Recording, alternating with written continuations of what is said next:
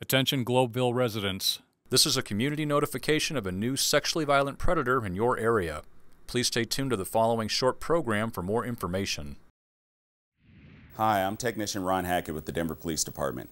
The Sex Offender Registration and Compliance Unit at DPD is responsible for the registration, monitoring, and tracking of all registered sex offenders and sexually violent predators who live in the city and county of Denver.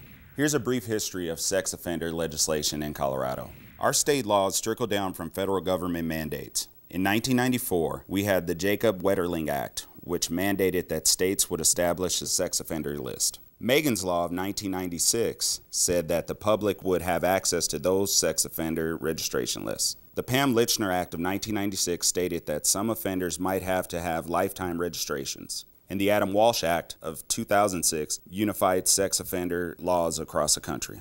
In Colorado, the legislature has determined that sexually violent predators, by definition, pose a higher risk to the community at large, and therefore mandated that upon their release from the Department of Corrections, the community must be notified.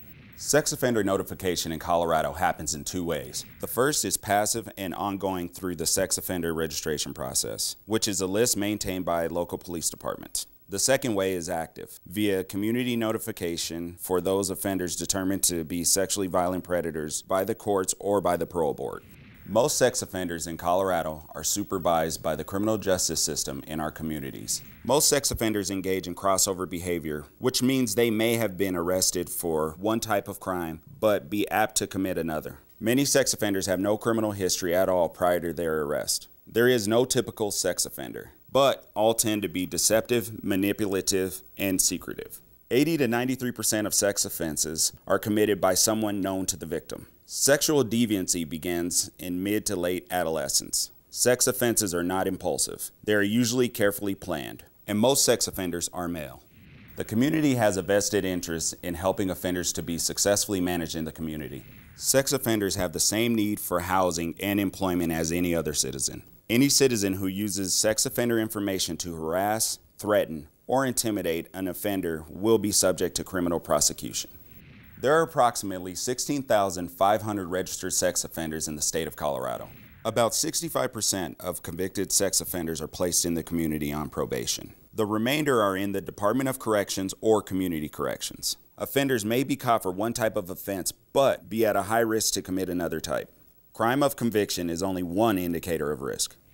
A sexually violent predator must register with the Denver Police Department Sex Offender Registration Unit every 3 months for the rest of their life. The offender's residence must be verified quarterly by the Denver Police Department. The full sex offender registration list is available by calling the Denver Police Department Identification Bureau at 720-913-6756. Convicted felons and those with multiple convictions are posted online at denvergov.org/police. Remember, sexually violent predators do not represent all dangerous sex offenders. The community notification process and sex offender registration are not a complete deterrent to sexual assault. Now, here's a look at the newest sexually violent predator living in Denver. Here's an overview of the registered sex offenders currently living in Denver. There are 2,390 total living within city limits. In Denver Police District 1, there are 257. Precinct 112 has 36 registered sex offenders. Of those, 25 have felony convictions and 11 have misdemeanor convictions. Megan Rebecca Mosman is a sexually violent predator currently living in Denver. She's 38 years old and was born on July 22, 1985. She's a white female, 5 feet 7 inches tall, 150 pounds, with brown hair and brown eyes. She's currently living at 4849 Bannock Street, number 219, in the Globeville neighborhood of Denver. Schools located within 1 mile of this offender include Garden Place Elementary at 4425 North Lincoln Street, Rocky Mountain Prep Sunnyside at 4735 Pecos Street, Laradon School at 5100 Lincoln Street. Parks located within 1 mile of this offender include Aslan Park, Carpio Sanguinet Park, 46th and Pecos Park, Argo Park, Heron Pond Heller Open Space, 51st and Broadway Park, Platform Open Space, Globeville Landing Park, Arkins Promenade, 44th and Pearl Park. Recreation centers located within 1 mile of this offender include Aslan Rec Center at 4435 North Navajo Street, 5090 Broadway Rec Center at 5090 Broadway, Globeville Rec Center at 4496 North Grant Street. Bus routes located within 1 mile of this offender include Route 8 North Broadway, Route 48 West 48th Avenue, Route 49 Denver Commerce City, Route 38 West 38th Avenue, Route 44 44th Avenue. A brief history of charges against this offender. Attempted sexual assault on a child. She's not currently on parole or probation and registered with the Denver Police Department on May 2, 2024 to 4849 Bannock Street, number 219 in the Globeville neighborhood of Denver. Past charges against this offender include contributing to the delinquency of a minor, prostitution, DUI, narcotic charges, failure to register as a sex offender, parole violations, probation violation.